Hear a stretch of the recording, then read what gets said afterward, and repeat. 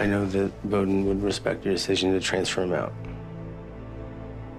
So would I. What up, y'all? This your boy Ace here, and welcome to Afternoon's Delight. So, let's get to it. So, right after, in the last video, I went over how Carver kind of blew up on Stella. And you got to remember, Stella is his boss. And so, I didn't think she took it the wrong way all the way, but the way Severide kind of snapped, he was like, he had no business like snapping on you like that. And Severide kind of talked Stella down a little bit and told Stella, like, look, if he's not right for this firehouse, he might gotta go.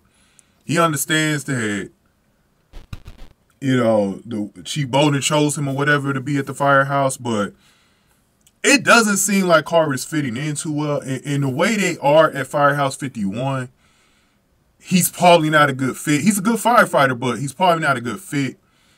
Probably would do better in the firehouse that's not too close. You know what I mean?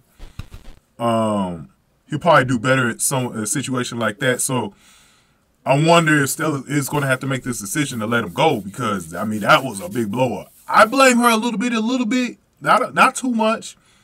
By the way, I got a poll. I need y'all to participate in this poll.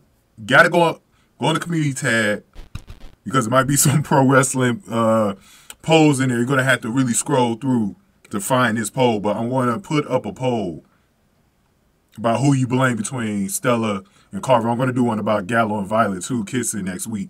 So vote in those two polls. I want to see at least like 300 votes. And I'm going to reveal the results next week. But to continue this, she is going to have to make a decision. But I do think, because she was a little bit aggressive and kind of getting in his business, you know, his brother came back, and you know how he is with his brother. It kind of got to him and he snapped. You know what I mean? And I don't think he should be fully blamed for snapping like the way he did. It was building up on him. But I think at the same time, he makes a great point about, he really doesn't fit in.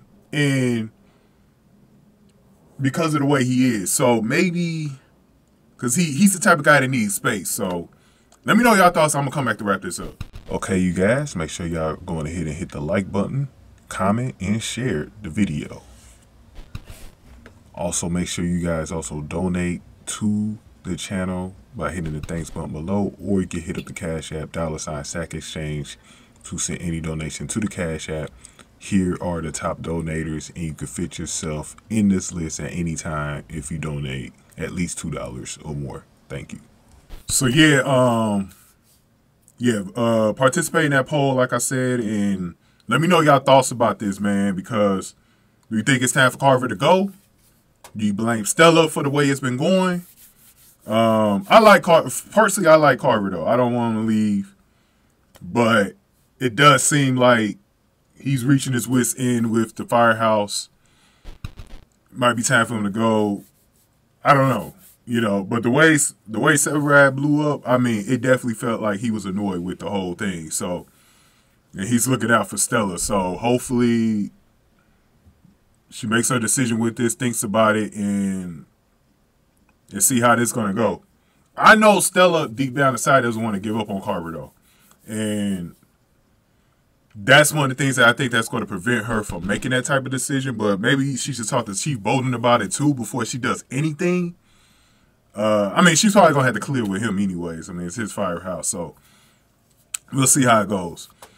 Let me know y'all thoughts on this. I'm going to talk about the kissing scene a little bit later. Thank y'all for watching. Afternoon's Delight.